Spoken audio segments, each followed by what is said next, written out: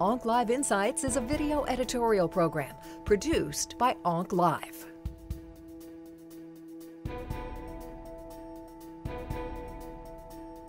So let's talk a little bit further about some of the common toxicities associated with cetuximab and your approach to clinical management of them. Okay, so when we give cetuximab, of course, the first thing that we always have to be aware of is that cetuximab can cause an anaphylactic reaction when it's administered. And the rate of anaphylactic reactions is highly variable depending on what part of the country you're in. So it's important to know what is the rate of anaphylaxis in your area and to plan accordingly. I happen to be in an area where there's a very high anaphylaxis rate. So we do mini dose administration before giving full dose when we start therapy. In areas of the country where the reaction rates are very low, that's not necessary. There are common side effects that everybody sees, regardless of what area of the country you're in. One of those toxicities, group of toxicities, are dermatologic toxicities. So classically, patients will get a macular rash, which dominates on the face, the neck, the chest, and the back. The rash tends to subside over time, meaning over 2 to 3 months. However, when that rash is severe, when it's grade 2, the rash can leave hyperpigmentation, which can be bothersome to patients. There are conflicting studies about the role of antibiotics at preventing that rash. It does appear that if the antibiotics don't decrease the overall incidence of rash, that it will decrease the severity. And that can be very important to patients if the rash isn't as severe, and by avoiding the severe rash, we can avoid some of the hyperpigmentation. That's a benefit to the patient. So many people will go ahead and put patients on prophylactic antibiotics. And there are MASC, the Multinational Association for Supportive Care Cancer, has recommendations on how to deal with the dermatologic toxicities.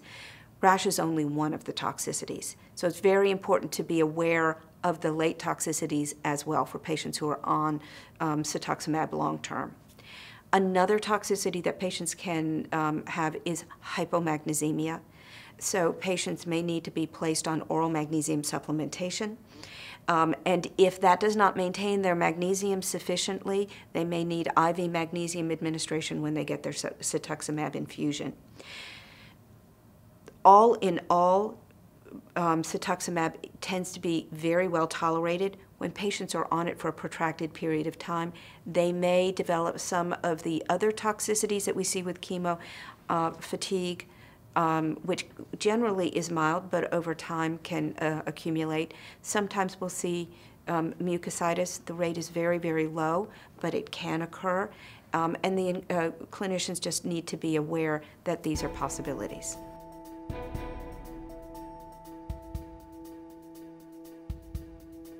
Can you elaborate a little bit on some of the common toxicities you see with cetuximab and how you approach the clinical management, maybe the role of your oncology nurse in your clinic?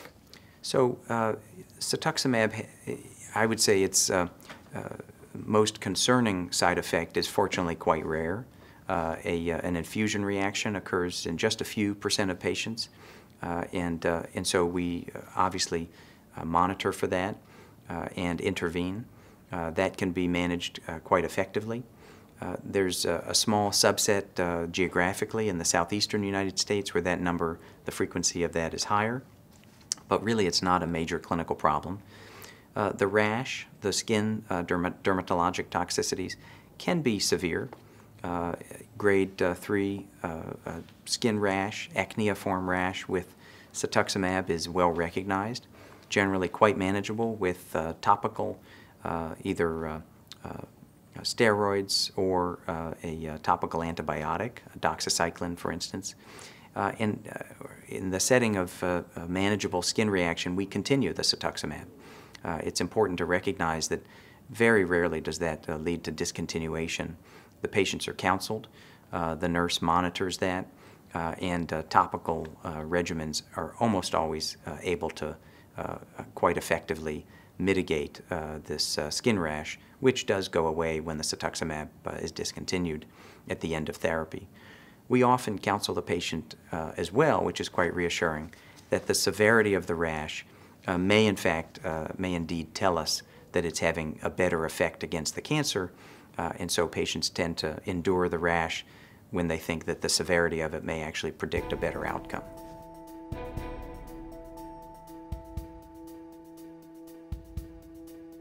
So you mentioned some of the toxicities associated with cetuximab.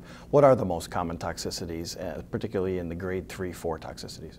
Yeah, the most common toxicity with cetuximab, of course, is inherent in its mechanism of action, and those are the skin toxicities.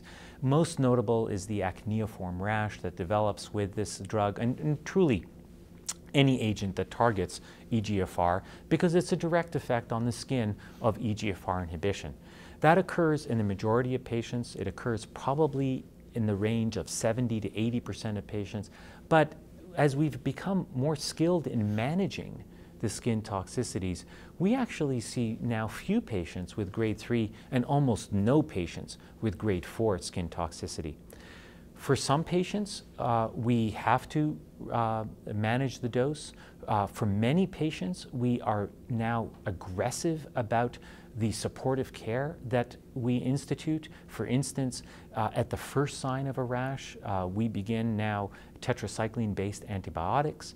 We begin topical therapies such as clindamycin gel or moisturizing agents. And we tell patients, don't wait. As soon as you see a rash or as soon as you feel a difference in your skin, please let us know, because we're going to start therapy. And when we started to do that, what we began to see was really a dramatic drop in the number of grade 3 skin toxicities that we saw. The other adverse effect, and sometimes that we worry about a little bit more because it can be difficult, a little bit more difficult to manage, is of course the infusion reactions. We have to remember that, of course, cetuximab is partially a mouse-based antibody, it's a protein, and infusion reactions are going to happen.